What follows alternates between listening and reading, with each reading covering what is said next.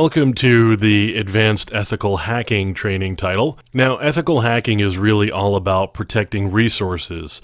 And what we're going to be going through here is a series of tactics and techniques and strategies, as well as the use of tools in order to help us protect those resources. So we've got strategies and tactics, we've got tools. There'll all be pointers for directions to head in once you've gotten a good handle on the different tools that an ethical hacker might use, as well as the strategies and tactics and ways you may be able to extend those. And really, this is all about getting your hands dirty, getting into some of these techniques and extending your skill set using those.